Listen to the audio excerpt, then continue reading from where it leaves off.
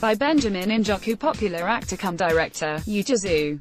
Ugezu, who early this year declared his intention to run for president in 2019, on the platform of Youth Democratic Party. YDP, has dumped his ambition. Ugezu made this known in a recent chat with Nolly Now. He said he's stepping down because the political system in the country does not provide the space for young presidential aspirants like himself to actualize their dreams. Ugezu lamented the exorbitant monetary demand people are making from him for mainly declaring to serve the country, maintaining that it's part of the reasons he decided to dump his presidential ambition, as it showed him that there is something fundamentally wrong with Nigeria. In the meantime, the popular actor, who's best known for his role in movies as a grandmaster in the occult world, said he would be throwing his full weight behind the former deputy governor of Central Bank of Nigeria, CBN, Chief Kingsley Chidu-Mofalu, who recently declared to run for president in 2019, on the platform of Young Progressive Party. YPP.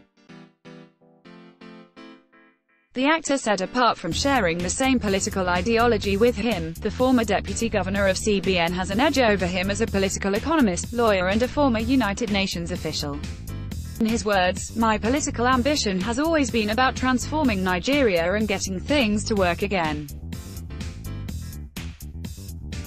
I belong to the school of thought which believe that Nigeria is not working, and politics is not played the way it should be played.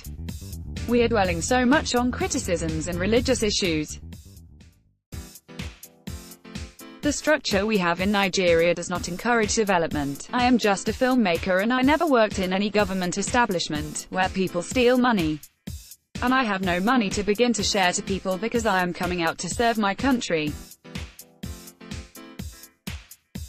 We have grown to see politics as a business and no longer as a call to serve the country," he bemoaned. Recall that Ugezu, and another Nollywood producer, Victor Okai, separately indicated their interests in vying for the highest office in the country on the platform of YDP.